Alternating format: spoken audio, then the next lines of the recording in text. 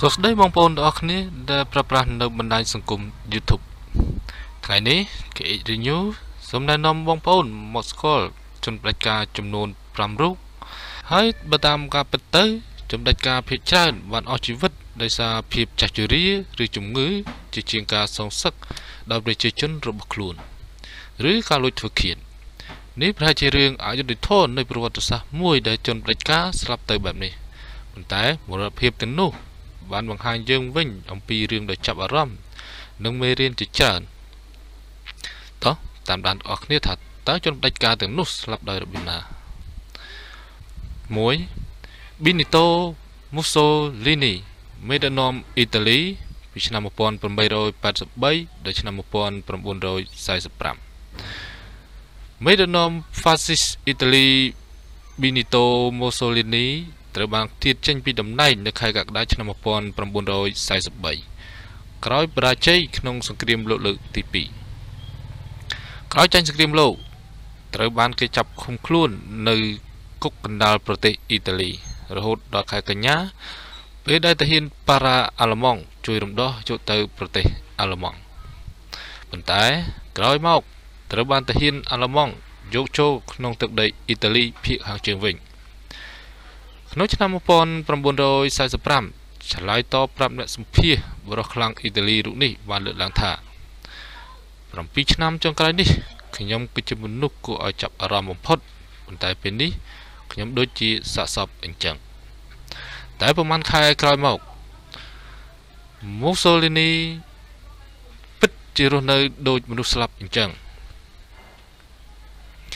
នៅខែមេសាឆ្នាំ1945គាត់នឹងភរិយា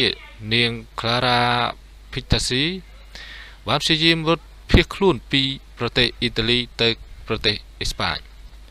ហើយត្រូវពួកកុម្មុយនីសចាប់ខ្លួនហើយបាញ់សម្លាប់ចោលហើយសាកសពរបស់គាត់ត្រូវបានគេយកទៅព្យួរជើងទម្លាក់ក្បាលចុះក្រោមជាមួយសាកសពផ្សេងទៀតនៅទីលានប្រហារជីវិតក្នុងទីក្រុងមីលានយោងតាមការចុះផ្សាយរបស់សារព័ត៌មាន BBC កាលនោះសាកសពបរិះផ្ដាច់ការរូបនេះត្រូវបានប្រជាជនគប់នឹងដុំថ្ម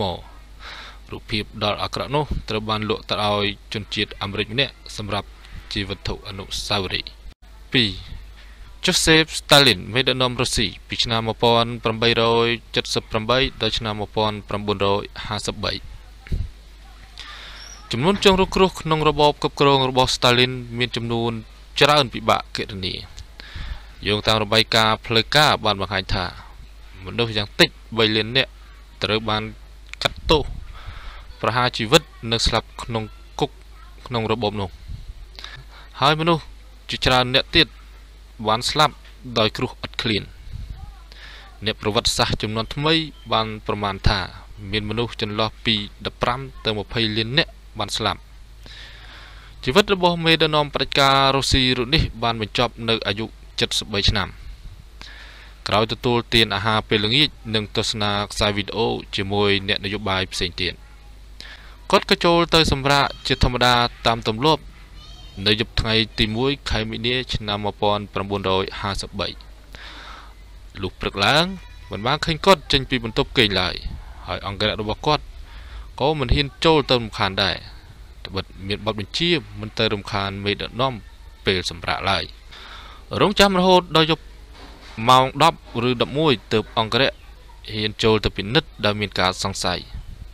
គេបានឃើញគាត់ដេកដួលនៅលើឥដ្ឋដោយសារជំងឺដាច់សរសៃឈាមខួរក្បាលប៉ុន្តែគាត់មិនទាន់ស្លាប់ឡើយ5ថ្ងៃក្រោយមកពលគឺនៅថ្ងៃទី5កូនស្រីរបស់គាត់ឈ្មោះ Svitlana បានសរសេររៀបរាប់ថាមុនស្លាប់ Stalin បានបើកភ្នែកនិងមើលទៅគាត់ហាក់ដូចជាមានការភិតភ័យជាខ្លាំងនិងមានអារម្មណ៍ខ្លាចស្លាប់បំផុតរហូតដល់ផុតដង្ហើម3 Adolf Hitler មេដឹកនាំណាស៊ីអាល្លឺម៉ង់ពីឆ្នាំ1889ដល់ឆ្នាំ1945 Adolf Hitler គឺជាមេដឹកនាំផ្ដាច់ការដែលអស់សង្ខារទាំងមិនទាន់បានចូលដល់វ័យចាស់នៅឡើយក្រោយបរាជ័យក្នុងសង្គ្រាមលោកលើកទី2ស្របពេលដែលទាហានរុស្ស៊ីសម្រុកចូលជិតដល់ទីក្រុងបេតឡាំង Hitler បានរត់ចូលទៅក្នុងរូងការពារមួយក្រោមវិមានរដ្ឋាភិបាល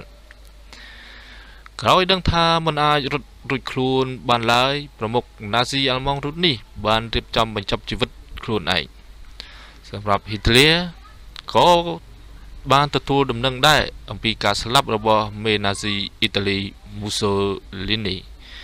ដែលត្រូវបានប្រមាថសាកសពដោយការចងព្យួរជើងឡើងលើគប់ដុំថ្មនិងដុតកំទេចចោលដោយសារបែបនេះហើយទើបគាត់បញ្ជាឲ្យកូនទាហានរបស់គាត់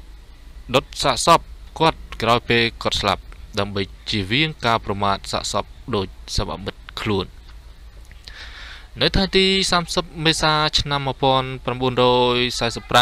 ហ៊ីតលឺនិងភរិយាគឺនាងប្រានបានចូលទៅក្នុងបន្ទប់តូចមួយក្រោមដីដោយនាងប្រានលេបថ្នាំសម្រាប់ខ្លួនហើយហ៊ីតលឺបាញ់សម្រាប់ខ្លួនឯងក្រោយមកកូនទាហានរបស់ហ៊ីតលឺបានធ្វើតាមបញ្ជាដោយដុតសាកសពរបស់គាត់តែម្ដង 4. Francisco Franco មេដឹកនាំអេស្ប៉ាញពីឆ្នាំ1892ដល់ឆ្នាំ1975លោក Francisco Franco បានកាន់អំណាចពីឆ្នាំ1939រហូតដល់ស្លាប់បុរសម្នាក់នេះបានធ្វើទុកបុកម្នេញចំពោះអ្នកប្រឆាំងគាត់ដោយការបង្កើតមន្ទីរឃុំឃាំងអ្នកទោសនយោបាយនិងកាត់ទោសប្រហារជីវិតអ្នកដែលហ៊ាននិយាយរិះគន់គាត់សុខភាពរបស់ Franco បានធ្លាក់ដុនដាបយ៉ាងខ្លាំងនៅពេលគាត់មានវ័យ70ឆ្នាំហើយជីវិតនយោបាយត្រូវបានថយចុះបន្តិចម្ដងនិងបញ្ចប់ជីវិតនយោបាយនៅថ្ងៃអស់សង្ខារជំនុំការអេស្ប៉ាញរូបនេះមានជំងឺញ័រដែលមិនអាចឲ្យគាត់ធ្វើចលនាបានឡើយនៅថ្ងៃទី30តុលាឆ្នាំ1975គាត់បានសន្លប់ធ្ងន់ធ្ងរហើយថ្ងៃទី20វិច្ឆិកាឆ្នាំដដែលគាត់បានស្លាប់ក្នុងវ័យ82ឆ្នាំ5ម៉ៅស៊ីនតុងមេដឹកនាំកុម្មុយនីសចិនពីឆ្នាំ1893ដល់ឆ្នាំ1976មេដឹកនាំបកកុម្មុយនីសចិនរូបនេះបានស្លាប់ក្នុងវ័យ82ឆ្នាំដូចគ្នាទៅនឹងលោក Franco ដែរលោកប្រធានម៉ៅបានរកគួនដោយសារជំងឺជរាយ៉ាងយូរមុនពេលទទួលមរណភាពលោកបានបង្ហាញមុខជាសាធារណៈចុងក្រោយនៅខែឧសភាឆ្នាំ1976នៅថ្ងៃទី2កញ្ញាឆ្នាំដដែលម៉ៅស៊ីនតុងបានកើតជំងឺគាំងបេះដូងធ្វើឲ្យគាត់ដួលសន្លប់លើឥដ្ឋប៉ុន្មានថ្ងៃក្រោយមកទៀតគាត់ត្រូវបានវាយប្រហារដោយជំងឺផ្សេងៗទៀតដែលបណ្ដាលមកពីបញ្ហាសួតរបស់គាត់នៅថ្ងៃទី7កញ្ញាប្រធានម៉ៅបានសន្លប់ម្ដងទៀតរហូតដល់យប់ថ្ងៃទី9លោកវិជ្ជបណ្ឌិតបានប្រាប់ថាម៉ៅស៊ីនតុងបានស្លាប់ហើយសូមអរគុណបាទប្រវត្តិនៃការស្លាប់របស់ជនផ្ដាច់ការ5រូបបានបញ្ចប់ត្រឹមនេះជួបគ្នានៅវីដេអូក្រោយបាទសូមអរគុណ